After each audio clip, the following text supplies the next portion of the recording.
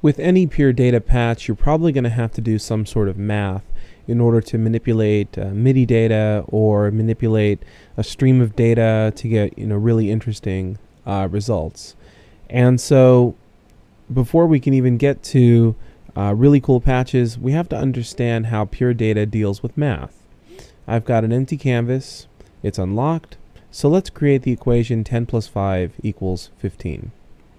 I'll create a message box and type 10, another message box to give us 5, and now an object box with the plus sign, and that will add the two together. And so I'll take the outlet from 10 and put it in the hot inlet of the plus, and the outlet from 5 and put it in the right inlet of the plus. So 10 plus 5, and as you can imagine, the equals comes out of the outlet. I'll create a number atom, that's apple 3, and connect the outlet to the number atom. Now, we need something to fire this equation, so what we're going to do is create a bang. Type BNG, and now we'll connect the bang to both the 10 and the 5. Now let's see what happens when we do this.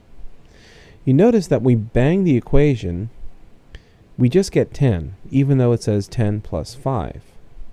However, if we bang it again, we'll get 15.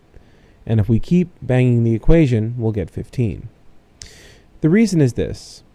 Pure data will send out bangs according to the order that you connect objects to a bang. So, for instance, let me actually disconnect or delete the number atom and the two lines leading from the bang. Create a new number atom and connect it from the outlet of the plus. Now I'll connect the bang in order of 5 and then 10. Now remember, last time when I did the first bang, I only got 10. This time, I get 15. And that's because it's banging in the order of first, bang the 5 and send it into the argument of the addition box, then bang the 10 and do the equation. This can be really maddening when you're dealing with PD because you're probably going to want to just connect these things as they come logically to you. You create a series of boxes, maybe you read left to right, and so you connect left to right. But that's not always going to produce the right result immediately.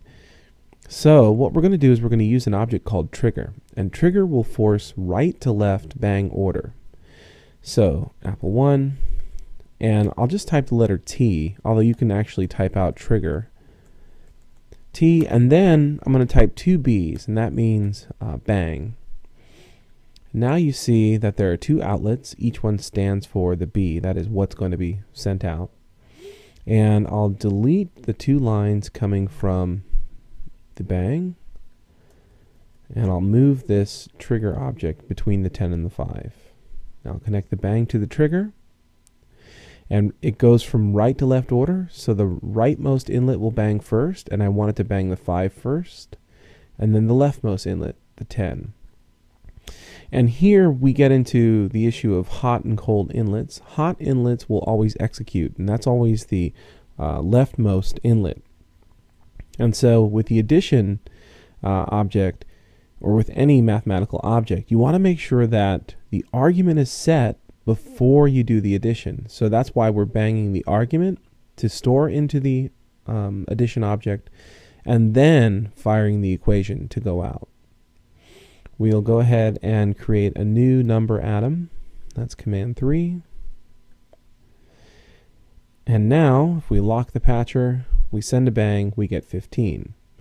Of course, you could always just connect in the right order and avoid the trigger, but that's going to mean that you've got to be on your toes when you're dealing with this so that you don't come across a situation where you're getting the incorrect results, but your patch is so complicated that it's hard to remember where you did the patching in the incorrect order.